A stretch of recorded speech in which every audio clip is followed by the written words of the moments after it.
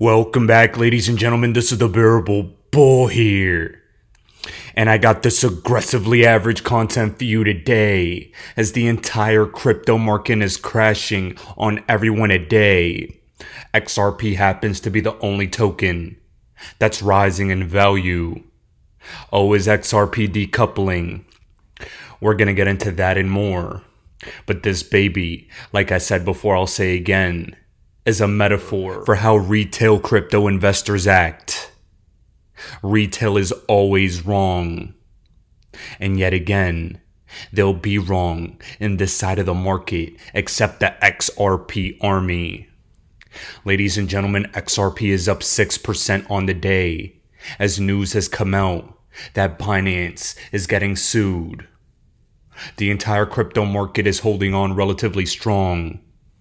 But the potential depegging and decoupling of XRP from the rest of the market is on standby. And with that being said, I have a powerful token to recommend to every single one of you right now. I have just entered into an ungodly FOMO position for this specific crypto, and I think literally at any given moment it's about to explode.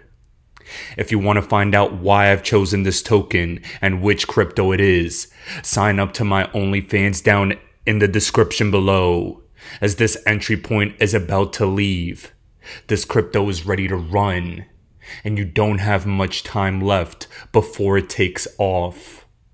Now guys, with that announcement, I have to say that I'm having an interview with Waters Above Crypto, April 3rd, to discuss the upcoming XRP price action, as he's been on the money with the specific XRP timeframes and price targets he's been calling recently. Next target we have is 54 cents for the next uptrend. And while XRP's at 48 cents right now, I'm excited to see what happens in the coming days, weeks, and months. You see, what's so interesting is that the worst investor in history, Jim Cramer, who is always wrong, has warned everyone against crypto, stated it's a giant con, and stated he sold all of his coins. To me, this is a massive bullish indicator for the next few weeks, as profit taking may be upon us very soon. You see, not only do we have the Jim Cramer indicator on our side, but we also have this XRP lawsuit summary judgment landing this week, most likely. Ladies and gentlemen, we'll never know exactly when this will come out, but quite literally, it could come out this second, tomorrow, this week. And all of you need to be on the edge of your seats. Every indication has been pointing to a more favorable ruling for Ripple in this specific situation, and I expect it. I also expect that if this is in fact the case, the threat of the SEC appealing and taking Ripple to the Supreme Court is on the table.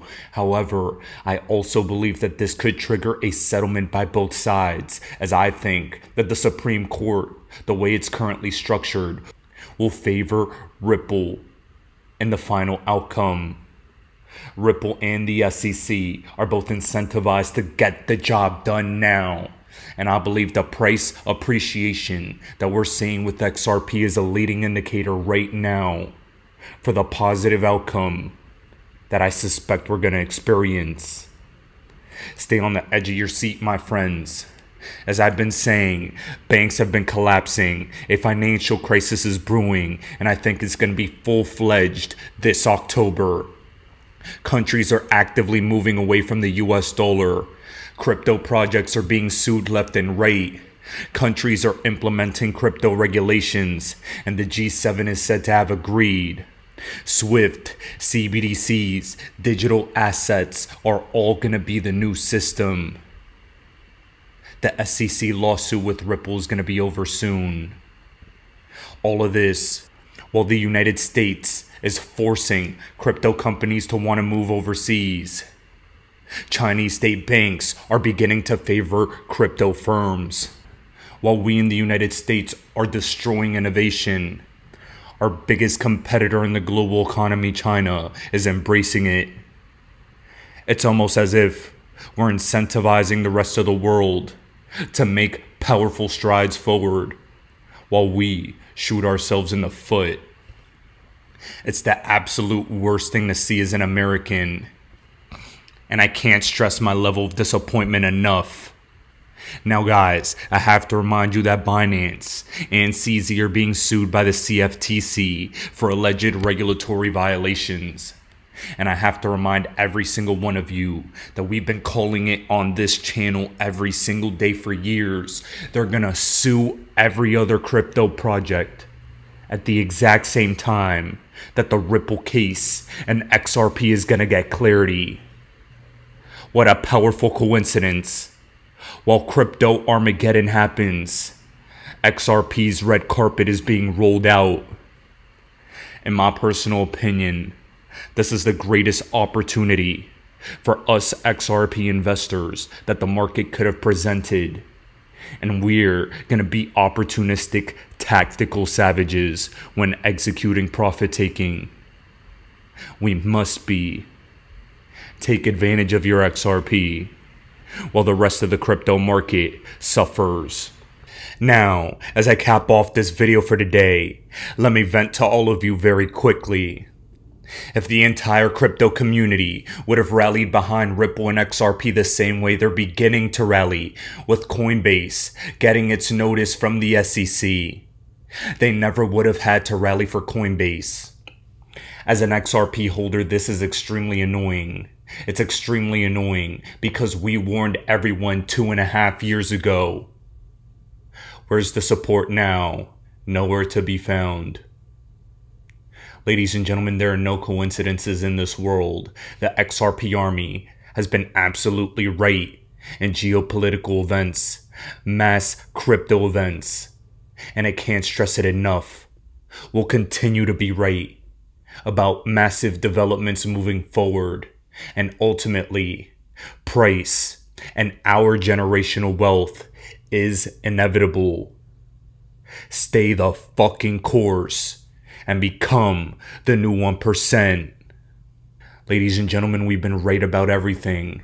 And here, at the end of this video, I'm gonna play you 3 clips in a row. One of the president of Kenya telling you the dollar is going to shit. And 2 more clips, one from a liberal news outlet in CNN telling you the Brics nations and the surpassing of the US dollar as the world's reserve currency is happening in real time, as well as Fox News, a conservative outlet. I'm doing this in this specific order because this is the first time I've seen such an accelerated narrative of the Brics payment system and the de-dollarization of the world. You think it's a coincidence that just as ISO goes live and just as SWIFT is being discussed in the mainstream, that everything else is happening. There are no coincidences. This is all happening in a coordinated manner. Welcome to the synchronistic rollout of the new XRP financial system. And at the end of the day, when everything's said and done, you'll all realize we've always been correct. Ladies and gentlemen, this is the Bearable Bull here. Thanks for tuning in. As always, I appreciate every single one of you. Now I'll be back tomorrow with another video. People who work numbers, I am giving you free advice that those of you who are holding dollars, you surely might go into losses. You better do what you must do, because this market is going to be different in a couple of weeks. Here's my take. The most interesting outcome of the 3-day summit between Vladimir Putin and Xi Jinping got limited media attention. Describing their talks, Putin said, "We are in favor of using the Chinese yuan for settlements between Russia and the countries of Asia, Africa, and Latin America." So, the world's second largest economy and its largest energy exporter are together actively trying to dent the dollar's dominance as the anchor of the international financial system. Will they succeed? The dollar is America's last surviving superpower. It gives Washington unrivaled economic and political muscle. It can slap sanctions on countries unilaterally, which frees that country out of large parts of the world economy. And Washington can spend freely, certain that its debt will be bought up by the rest of the world. The war against Ukraine, combined with Washington's increasingly confrontational approach to China, have created a perfect storm in which both Russia and China are accelerating efforts to diversify away from the dollar. Their central banks are keeping less of their reserves in dollars, and most trade between them is being settled in the yuan. They are also making efforts to get other countries to follow suit. The Biden administration has handled the economic war against Russia extremely effectively by building a coalition of almost all the world's advanced economies. That makes it hard to escape from the dollar into other highly valued stable currencies like the euro or the pound or the Canadian dollar, because those countries are also warring with Russia. What might have been a sharper turning point for the dollar's role was Donald Trump's decision in May 2018 to pull out of the Iran nuclear deal. The European Union was strenuously opposed to this move, but it watched as the dollar's dominance meant that Iran was immediately excluded from the world economy. Jean-Claude Juncker, then president of the European Commission, proposed enhancing the euro's role internationally to shield the continent from what he called selfish unilateralism. The Commission outlined a path to achieve this. It hasn't happened. There remain too many fundamental doubts about the future of the euro itself. Dollar dominance is firmly entrenched for many good reasons. A globalized economy needs a single currency for ease and efficiency. The dollar is stable. You can buy and sell it any time, and it's governed largely by the market and not the whims of a government. That's why China's efforts to expand the yuan's role internationally have not worked. Ironically, if Xi Jinping wanted to cause the greatest pain to America, he would liberalize his financial sector and make the yuan a true competitor to the dollar. But that would take him in the direction of markets and openness that is the opposite of his current domestic goals. All that said, Washington's weaponizing of the dollar over the last decade has led many important countries to search for ways to make sure that they do not become the next Russia. The numbers are revealing. The share of dollars in global central bank reserves has dropped from roughly 70% 20 years ago to less than 60% today and falling steadily. The Europeans and the Chinese are trying to build international payment systems outside the dollar-dominated SWIFT. Saudi Arabia has flirted with the idea of pricing its oil in yuan. India is settling most of its oil purchases from Russia in non-dollar currencies. Digital currencies might be another alternative, and in fact, China's central bank has created one. All of these alternatives add costs. But the last few years should have taught us that increasingly nations are willing to pay a price when they want political goals to trump economic ones.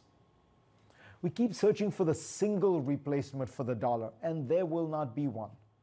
But could the currency suffer weakness by 1,000 cuts? That seems a more likely scenario. The author and investor Ruchir Sharma points out, right now, for the first time in my memory, we have an international financial crisis in which the dollar has been weakening rather than strengthening. I wonder if this is a sign of things to come. If it is, Americans should worry. I spoke last week about the bad geopolitical habits Washington has developed because of its unrivaled unipolar status. It's even more true economically. America's politicians have gotten very used to spending seemingly without any concern about deficits. Public debt in America has risen almost fivefold, from roughly $6.5 trillion 20 years ago to $31.5 trillion today. The Fed has solved a series of financial crises by massively expanding its balance sheet, almost 12-fold, from around $730 billion 20 years ago to about $8.7 trillion today. All of this only works because of the dollar's unique status. If that were to wane, America will face a reckoning like none before. Vladimir Putin announced this week that Russia will begin using the Chinese yuan for international payments instead of the dollar. Saudi Arabia is also in talks with Beijing to do the same thing. Speaking of Saudi Arabia, meanwhile, they are in talks with Iran as well to consider an economic alliance with China and Russia. And they can even be joining the BRIC countries, which is an acronym for these countries here, Brazil, Russia, India, China, and South Africa. These countries all have emerging economies.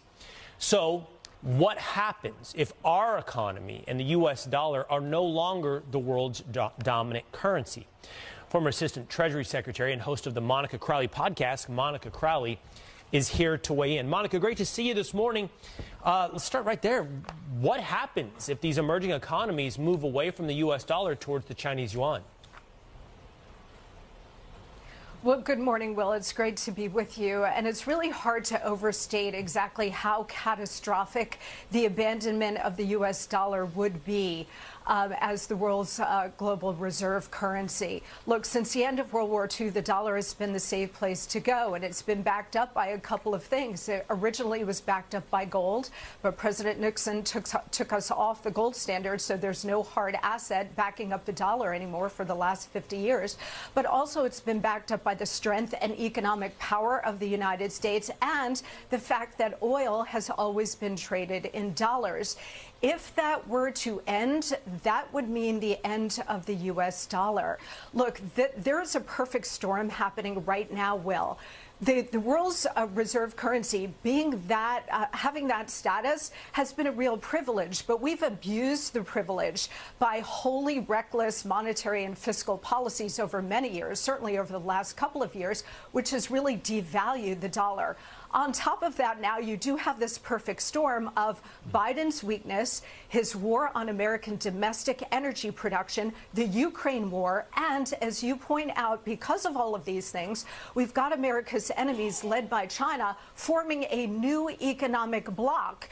And all it would take at this point now, because we're at this pivotal moment, Will, is for Saudi Arabia, who has indicated that they're open to this, to say, you know what, we're going to be open to considering other currencies to trade in oil. If that were to happen, there would be a complete implosion of the global economic system, but certainly the American economic system. And if that were to happen, you'd be looking at sky-high inflation, just raging Weimar Republic kind of inflation. If you think inflation is bad now, just wait. But more importantly, we would lose our economic dominance and we would lose our superpower status. Monica, the world's reserve currency, you said it's a privilege for the United States for the dollar to have been the world's currency. How does that relate to each individual American? How has that changed or impacted or improved our lives throughout the last several decades? Yeah, I mean, it's given the United States incredible dominance in the world in terms of the economic system and in terms of trade. It's kept prices down. So whether it's energy prices, whether it's your food prices, the entire global economic system is reliant on the safe and secure dollar. But that is no longer true, again, because we've been printing money like crazy and devalued the power of the dollar and the value of the dollar. But on top of it now, again, oil is the critical linchpin of this. If Saudi Arabia decides to join with America's enemies here and start trading oil in different currencies, that is going to undermine the entire global economic system. And here at home, you know what it's going to mean for us? It's going to mean raging inflation, so much worse than anything we have ever experienced, Will. And I'll tell you, they're setting it up so that they can then come to the rescue by introducing central bank digital currencies. If they were to do that, and the United States already has a pilot program, that means the loss of your individual economic freedom, because the government will have total access and control of everything you buy and sell and the ability to turn it off like that. Ominous warning. I hear you. Saudi Arabia is the tipping point. Oil trading in dollars is the tipping point. Why do I hold XRP?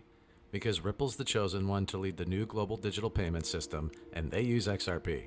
In 2013, the Federal Reserve began looking for faster payments options. 2 years later, an action plan was born and a federal payments task force was created. It included one company focused on crypto. Ripple. In 2014, the World Bank and Better Than Cash Alliance, which includes the Bill and Melinda Gates Foundation, Clinton Global Initiative, and the governments of 32 countries, put out a report called The Opportunities of Digitizing Payments. 1 year later, the Better Than Cash Alliance featured one crypto company on their website, Ripple. Today, Better Than Cash Alliance and all other UN initiatives are focused on a single agenda, the Sustainable Development Goals for 2030. You can see the SDGs logo on Bill Gates' lapel, world-leading companies, the Better Than Cash Alliance website, and on the UN's official exchange, Exchange. What crypto is Exchange officially utilizing for their carbon credit solution? XRP. The world will move to a new international standard for exchanging electronic messages between financial institutions by 2025 called ISO 20022. Who was the first ISO 20022 member focused on distributed ledger technology? Ripple. Who's partnered with over 300 financial institutions including Bank of America, American Express, PNC, Santander, SBI, HSBC, Standard Chartered Bank, Bank of England, India, Singapore, Scotland, Australia, and Indonesia, the largest banks in Japan, Canada, Egypt, the Middle East, United Arab Emirates, Thailand, Morocco, Bhutan, South Korea, Brazil, and Latin America? Ripple. Who is a former employee overseeing the Federal Reserve? Ripple. A former employee overseeing the world's largest asset manager, BlackRock's digital asset division? Ripple. Leading Australia's CBDC effort? Ripple. Who hired a former Treasury of the United States? Ripple. 2 former Federal Reserve attorneys to their board? Ripple. 2 former Clinton and Obama advisors? Former Minister of Defense and Economics of Germany? Former business director at Swift? Former Swift board member? Former CFO of PayPal? Former head of the DTCC? Former chief business officer at Uber? Former VP of Amazon and former SEC chair on their legal team? Ripple. Who's a member of the Digital Pound Foundation, Digital Dollar Project, Digital Euro Association, Mojaloop, IMF's High-Level Advisory Board on FinTech, Hyperledger Blockchain Consortium, Open Payments Coalition, Faster Payments Council, Global Payments Steering Group, Cross-Border Working Group, International Association for Trusted Blockchain Applications, Crypto Climate Accord, University Blockchain Initiative, World Wide Web Consortium, and a featured partner of the World Economic Forum with 3 members of their team directly listed on the WF website? Ripple. Now, does Ripple and XRP sound like they're going to disappear, or do they sound like they're part of a much bigger plan? You decide.